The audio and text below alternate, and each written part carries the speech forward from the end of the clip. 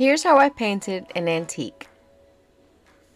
Hi, I'm Lisa with Lisa B Designs, and today we're going to be painting this antique chest with Sweet Pickins milk paint. This antique had a few slight problems, but overall it was in pretty good condition. So I pulled out the crud cutter to give it a good cleaning and scrubbing. I wiped it all down, and then I pulled out my vinegar and water solution and wiped it down again. And then that's really when you get to notice what needs to be fixed. I pulled out the Bondo. I knew that I needed the Bondo for the top, but I found some areas on the side that needed some help. It's a two-part solution, and so you have to mix it up. You don't have much time. It hardens very quickly. Someone had done a really bad job of fixing that drawer, so I sanded down the excess glue and I bondoed the sides and I let it dry. Then I looked at the hardware. It was really interesting. What animal do you see there? I went ahead and I soaked it in vinegar, Blue Dawn, and water, and then I scrubbed it, and I was able to get this one clean, but it was very discolored. I sanded down the Bondo and I scuff sanded the sides because they were really glossy. I pulled out the vinegar water solution and I cleaned it again. I decided to take out Salvation Solution because I'm using milk paint and the sides were awfully glossy. There was also a little bit of residue coming up, so I figured I should prime it. This primer is very liquidy, and I wanted to go over the Bondo, of course, and make sure that it was well primed. I did 2 coats of the Salvation Solution while my dogs slept and played all around me. Before applying your second coat, make sure that it dries very well, and then it's really suggested that you wait 24 hours before you apply your paint. True milk paint comes in a bag, and it comes in powder form. All of the directions can be found right behind the bag. They can also be found on my website. I wasn't sure if the paint was going to chip, because I've never tried milk paint with Salvation Solution. So I mixed my paint as directed, 1-to-1 ratio. I like to put hot water first and then the powder and mix it really well. After you've mixed it to a milkshake consistency, it's best to use an immersion blender, and I did later go ahead and hit it with the immersion blender. There are so many green colors in the Sweet Pickins milk paint line.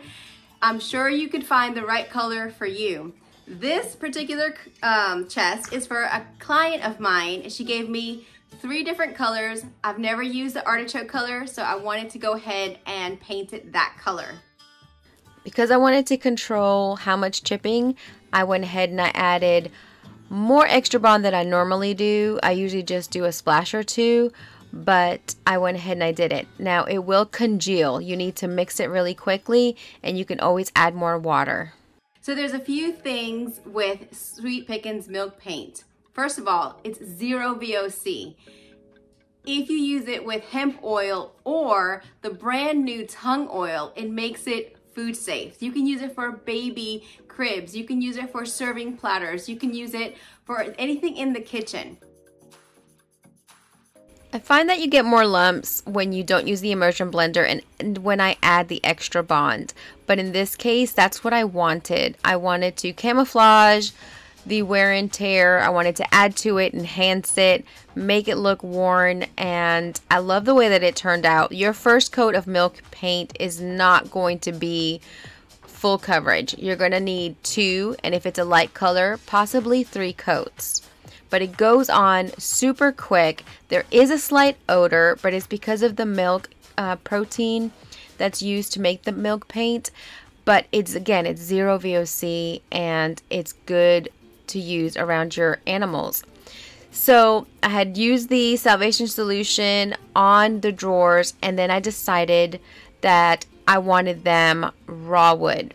So I used my carbide scraper and I removed the Salvation solution and the varnish that had previously been on there. And this carbide scraper did a great job. I was even able to get in those grooves between that and the sanding disc.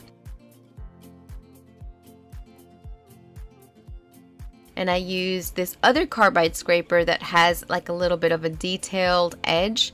And between those three things, it worked perfectly. Now it's time for the second coat. My second coat, as you see, it's a lot creamier. It is very liquidy. You could control how thick or how thin you can do washes with milk paint based off of how you mix it. But I really recommend using hot water. And let it sit for about 15 minutes before you use it so that it can thicken up. My animals loved the smell of this milk paint. They kept wanting to lick it. It was hysterical. But you could see the difference of when it was wet and dry.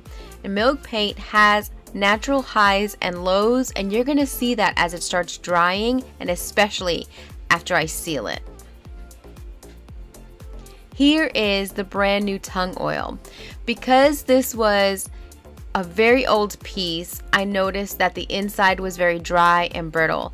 So instead of using the tung oil, which what I had planned to do to seal the entire piece, I put the tung oil on the inside of the cabinet. And wait until you see how it just came to life. Unbelievable. Gorgeous, gorgeous wood. And tung oil penetrates inside of the wood and becomes a rock hard finish. After 2 weeks, it's food safe. There's so many things that you can do with the tung oil. Now, I'm decided to use the beeswax, which I absolutely love the smell. It's a lemon fresh scent. It is a good, hard, durable finish, and I waxed the entire piece with the beeswax in clear.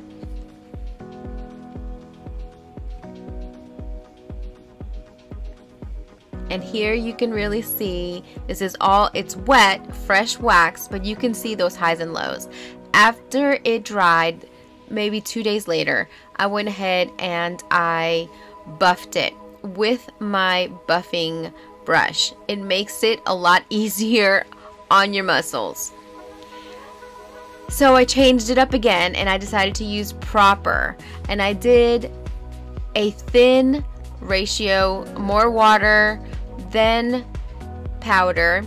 I wanted to do a wash on the drawers because this wood was very red and I wanted to tone it down, and I've never tried a wash with the milk paint, so I wanted to see what it was gonna do. It was great. I just didn't love it. The marble slab was throwing me off, so I decided to try decoupage, and I auditioned several scenarios with napkins and this decoupage paper that I actually created and I had printed on Zazzle. I would have done that black one if it was mine, but this was for a client. So next I took Flour Sack by Sweet Pickins. I mixed it up, got a nice consistency, and I painted the drawers because I didn't like it. I needed something to go with that white marble slab. It just wasn't working for me. It probably would have been lovely, and I decided to go ahead and paint it, paint the sides of the drawers, and then decoupage the bottom 2 drawers. This is an 18-pound tissue paper, 20 by 30, so I still have a scrap left over. I used Sweet Pickins top coat, which is now discontinued because we have the brand new final finish, and I have a lot of this, and it is a great decoupage medium. Any water-based top coat can be used as a decoupage medium. After I got it all down, I used my sanding sponge to take off the excess of the paper, make sure my ends are nice and adhered. I apply more of the top coat, and this had keyholes, appliques, so I went ahead and I cut them out after the paper was nice and dry.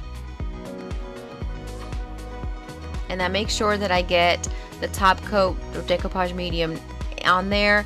I did several coats to cover up the paper so that I could make sure that it was gonna adhere very well. I did the bottom drawer, and then I sealed it, like I said, a couple of times. I wanted a smooth edge. I don't like lines, so I went ahead and I just stretched the paper. I cut out some pieces of napkin just to give it a little oomph on the sides of the drawer, so when you open it there's a little surprise. And I painted all the sides of the drawers, and I used this napkin. I'm going to show you how I cut it using a water pen. You could use a brush with water and you just cut it all off. So I did several napkins so that I could do all of the sides of the drawers and the top 2 drawers as well. I save the text that's on there so that I can use it for future projects. I sand back anywhere where the paint was on the drawers that I didn't want it to be on there. And then I decided I really wanted a crisp lines, so I cut the paper and then I applied more of the top coat to get it in there nice and adhered. And I painted over my paper, and then I used the wipe to just take off some of it so that it could look aged. And I painted over all of my sides, and then I dry brushed the middle of the drawers because I kept looking at it. I was like, it's too white, it's too crisp. And I went through a process of grunging it up and changing it up so that it made sense. Because this is an antique, it shouldn't look new.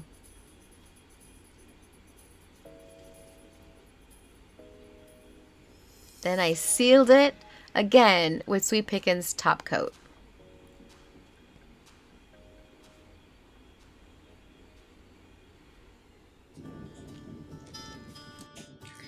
I'm about to do something. I have no idea if I'm gonna ruin it or not, but it's just paint. I keep changing up what I'm doing because I'm not so happy with this, how it's turning out. I'm liking where it's going, but this is too new and we need to get it looking more old. So I'm gonna try something. I've never done this before with milk paint, so let's give it a go.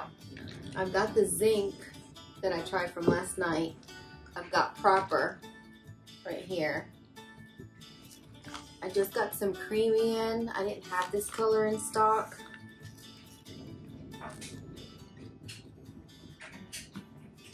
I've got hot water. Got this white, oh well.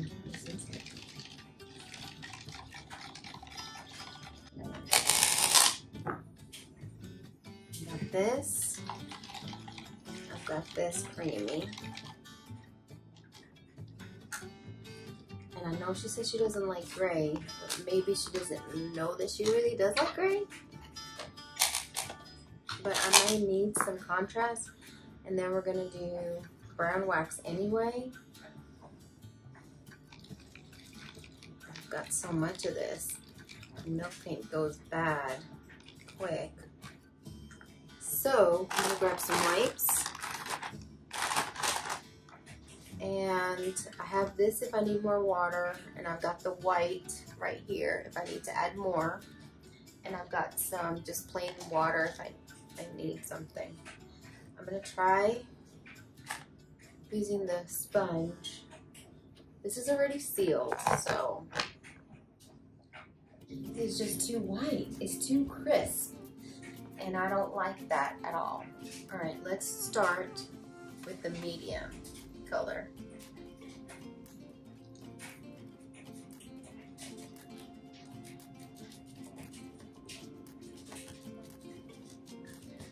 This would have probably looked better not sealed.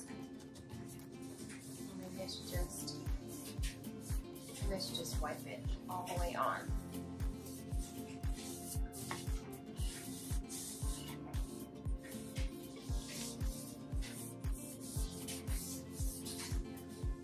Okay.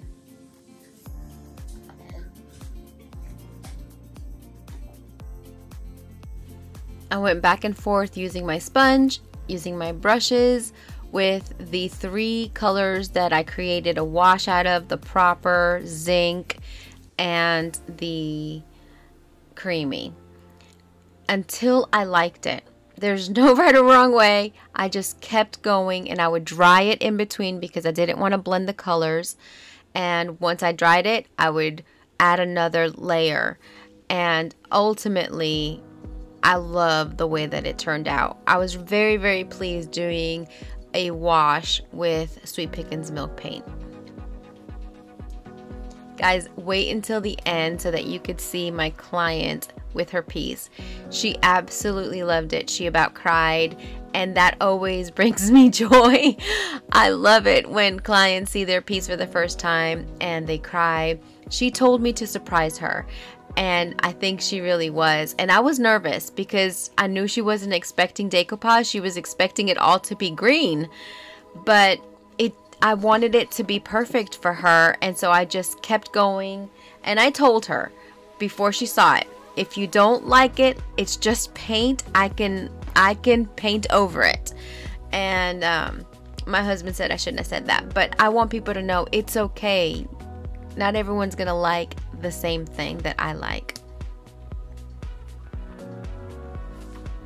Thank you guys so much for watching. Please be sure to ask me any questions. Comment below, and if you have questions about milk paint, let me know. Really? Must you come here? No.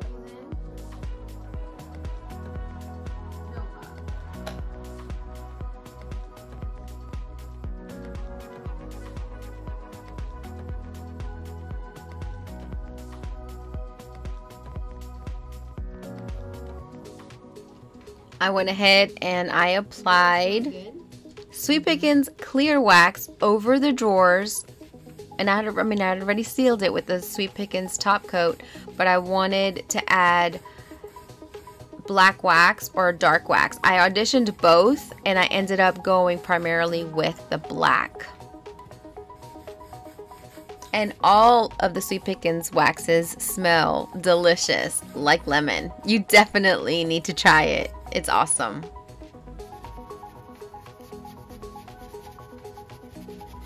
And I just used my chip brushes for this part. These are available on my website, as well as all of the Sweet Pickins products.